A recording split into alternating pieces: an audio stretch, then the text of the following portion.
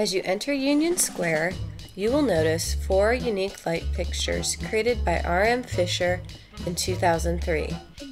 The Union Square Colonnade is the 3rd stop on our tour.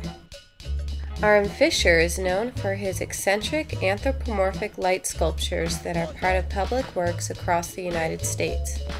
His goal is to have viewers look at customary, often overlooked urban features like light fixtures in a new way.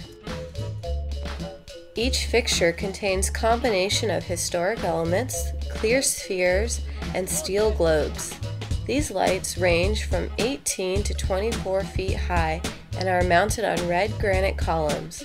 Each sculpture is illuminated at night and work together to bound the southern part of the square. The design of the lights combine references to San Francisco's rich Victorian architectural heritage and new modern forms. Fisher seeks to have work appear futuristic and historic simultaneously.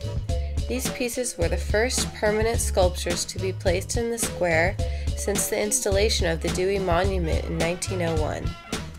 Union Square itself is steeped in a combination of history and optimism. It was created in 1847, and in 1906, the Great Earthquake shook the city but left Dewey Monument in place.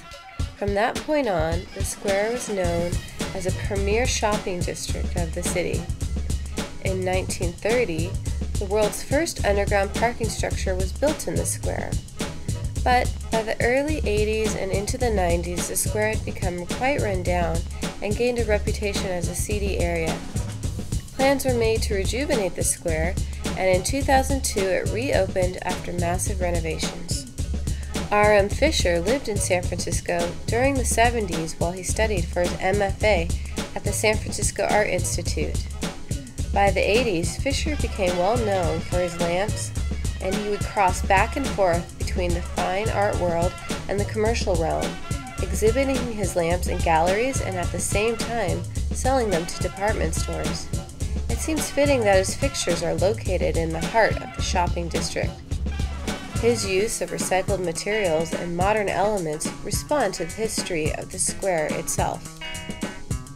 Now head across the square up Stockton Street to visit the next stop in our tour.